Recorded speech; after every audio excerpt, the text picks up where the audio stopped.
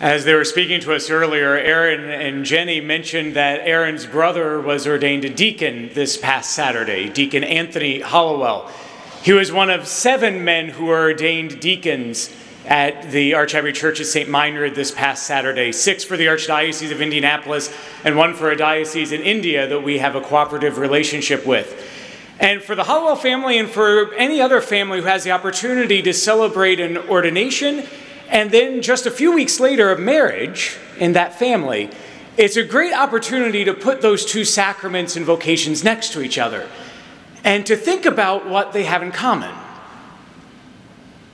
Sacrament of marriage and the sacrament of holy orders are very similar because they're both about laying down your life for someone else.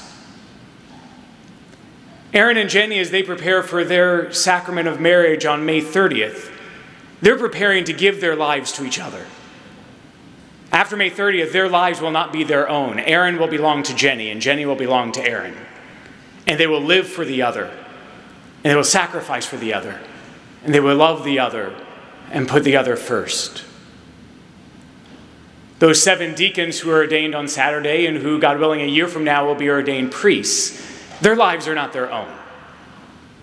They have laid their lives down for the service of God and the church, now as deacons and a year from now as priests, saying, I want to love and I'm called to love and to give to others, not for myself, not to gain anything for me, but to be able to serve and love others. The values and the virtues that you learn and you teach and you witness to in the Promise to Keep program are all about living not for me, but living for others. Loving not just yourself, but loving others. And those very same things that would make you a good husband or wife or good parent are the same things that would make some people make you possibly a good priest, a good religious sister, or a good religious brother.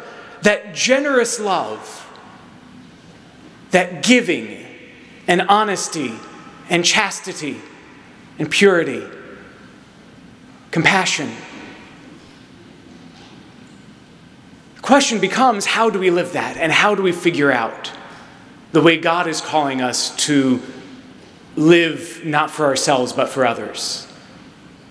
How do we figure out the particular way that God is calling each of us to give and to serve?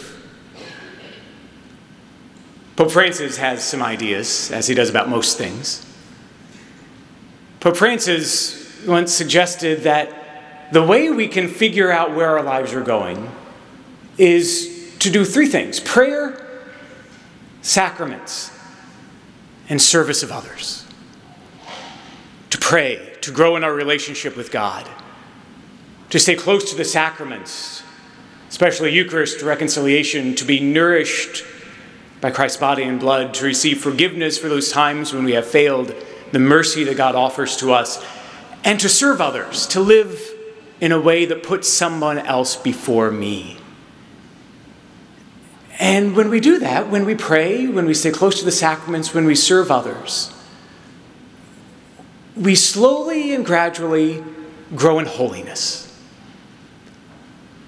And as we grow in holiness, God also shows us the vocation that he's calling us to. Marriage, religious life, priesthood, diaconate, single life, whatever it might be.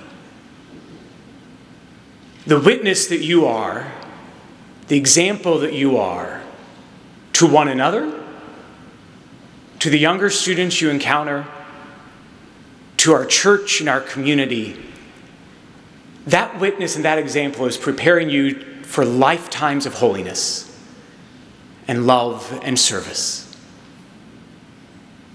God is calling each of us to become holy and to serve him in particular ways. Stay close to prayer and to sacraments and service of others, and you will discover the way God's calling you to follow it.